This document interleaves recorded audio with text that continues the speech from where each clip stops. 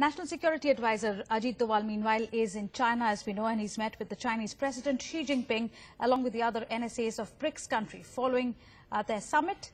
In fact, Xi Jinping has said BRICS nations have made great efforts in improving the strategic mutual trust and security cooperation, and he's called for greater coordination on security matters. Doval's visit comes in the wake of the ongoing border standoff between India and China at Doklam, near the Tri-Junction Area with Bhutan. China is defiant on the standoff, saying India must withdraw troops for a dialogue to begin.